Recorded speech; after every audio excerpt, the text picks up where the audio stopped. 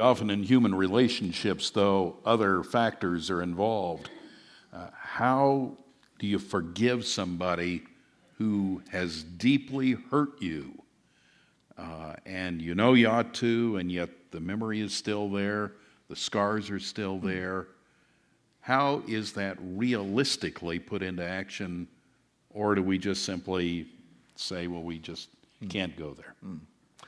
Well, I think the key is to, as Scripture says, forgive as you have been forgiven.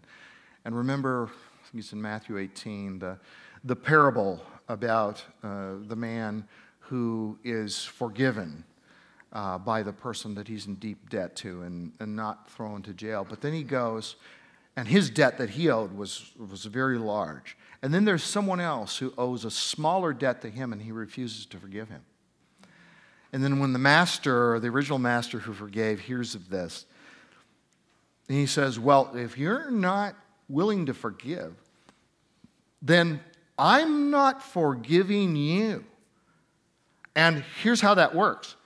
If you really are forgiven, and you understand what that means, you must forgive other people, because what you have done against God is far worse than what any other human being will ever do to you.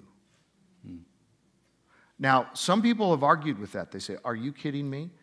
What if somebody rapes you? What if somebody abuses you? What if somebody... Right, that's a horrific thing. And that's a sin against you, and it was a sin against God. But your sin against God, because God's infinitely holy, and you're a sinner, and your sins against him are greater, and Scripture is clear on this, than somebody's offense about you who have lesser worth. Yeah, I'll say that. Than God. He's the creator. We are the created. So, it doesn't minimize that person's sin against you. It just simply puts it in perspective.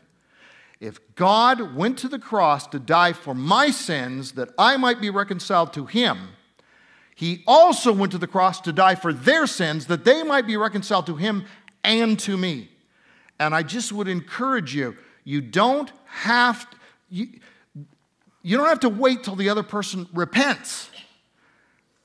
You say, to the extent that I can, by God's grace, I forgive you. Of course, you need to acknowledge your sin before the Lord, preferably acknowledge it to me. But whether you do or not, I am not going to be in bondage the rest of my life through my lack of forgiveness. And this is what people don't get. Mm-hmm. They don't realize that they are in bondage. To not forgive somebody else, as the analogy goes, is like drinking poison and waiting for them to die. No. You're the one that's going to suffer. They'll go, the person you don't forgive, they'll go home and probably sleep fine tonight, but you're the one that's going to be. It's not in your best interest, and it's not grace. So grace and truth should lead us to forgive others as we have been forgiven.